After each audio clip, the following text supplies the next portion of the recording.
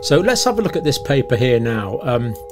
So circulating vitamin D levels and mortality in prostate cancer patients. A dose response meta-analysis. So it's dose response because they found the higher the levels of vitamin D, the lower the mortality from people who already had prostate cancer. Now this is not instead of prostate cancer treatments in established medicine. It should be as well as, I would have thought, in most cases. So really, I would have thought everyone with prostate cancer should have their vitamin D levels titrated up. It's a cheap, effective intervention. The most expensive part, of course, is the blood test and trying to get your doctors to do the blood test. The vitamin D itself is cheap, and maybe that's its worst enemy. Big Pharma can't make any money out of it, so the large-scale trials that they do on new medications that they can make lots of money out of aren't being done. That's why we're trying to publicise these benefits on this channel, for example.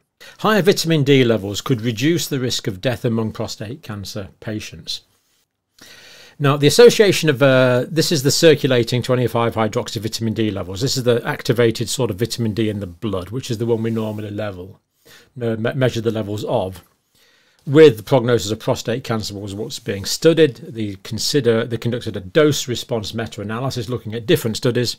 They included 7 eligible cohort studies, adding up to 7,808 patients. So this is a pretty respectable number.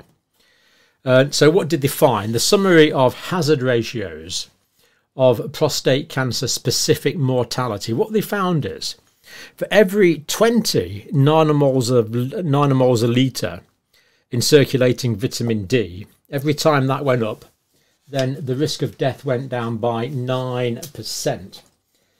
And by the way, that's a very significant result. P equals 0.002, so that's only 2 chances in 1,000 that this result arose by chance. Always important to look at the significance of the result, that this is just not a spontaneous result by chance. That's very, very unlikely with this data. So hazard ratio of 91, giving a protective value of 9%. So you're only 91% as likely to die if you have 20 more nanomoles of vitamin D than if you don't. It was all-cause mortality, as well as prostate cancer-specific mortality. It gets even more interesting. So the people that had the high levels of vitamin D, for every 20 nanomoles per litre increase, they were 9% less likely to die altogether.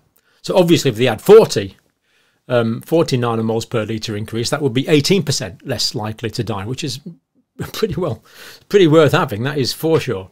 So the hazard ratio goes down. That is, the risk of dying goes down as the vitamin D level goes up, as the vitamin D level increases. So as we see, the higher levels that they checked out there, which was about 110. Now these studies here are the higher level studies. These are the lower level studies. So these kind of cancel out into these 2 lines. Now the reason there's 2 lines there is there's 2 different mathematical ways of analysing this data, but you see they're much the same. DoctorsToTrust.com. Please share this video with loved ones.